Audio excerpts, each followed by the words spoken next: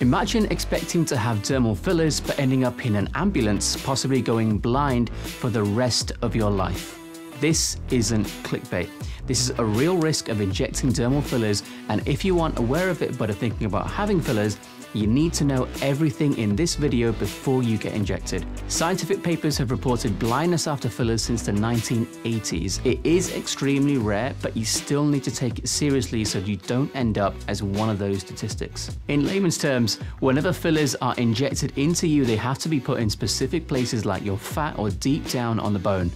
If they're placed inside a blood vessel, then it's like placing a barrier across a road. None of the cars can get through anymore now, and there's a massive traffic jam. Or in this case, none of the blood can get through anymore, and the oxygen that it's carrying isn't delivered where it's needed. This is what you call a vascular occlusion. Sometimes this leads to blockages in the ophthalmic or central retinal arteries, which leads to the eye not having enough oxygen to survive and dying, so we lose our ability to see. But this isn't the end of the story. The highest risk areas, according to a very large study in 2015, are the glabella, the nose area, the nose to mouth lines, and the forehead. My personal advice though is to realize that the blood vessel network in the face is very complex, and actually any part of the face is at risk, such as the lips, the cheeks, and around the eyes too. So if you want to be safe, follow these 2 top tips. Number 1, and this is the most important, so pay attention.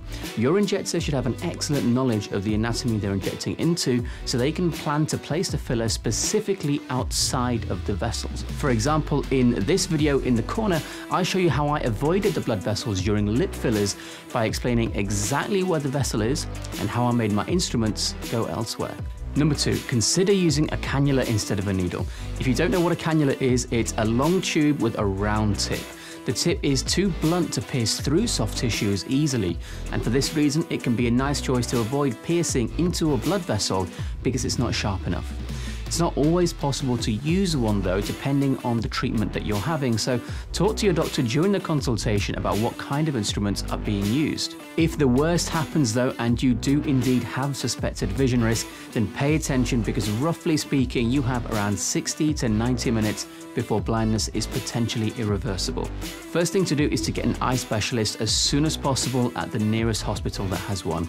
In the meantime, before the ambulance arrives, your doctor can start the emergency dissolving process using something called HYALURONIDASE.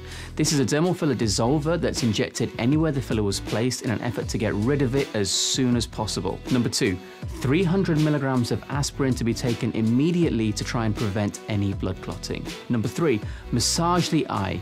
You need to be looking straight forward with the eyelids closed. Then the doctor should press on the eye with a finger enough to push it back into the socket by a couple of millimeters. This needs to be done rapidly, around 2 to 3 times a second. Ideally, we want this to continue as long as possible, because the changing pressure you cause by doing it could help dislodge the filler away.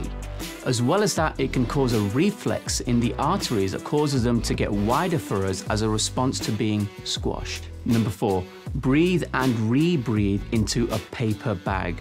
This causes a rise in carbon dioxide levels within your blood, which can cause the blood vessels around the eye to get bigger again. Now, with all that being said, you need to know that this is an extremely rare event. Don't let it put you off treatment, because the reasons that lead to it occurring can be negated with good planning, as you can see from this video in the corner.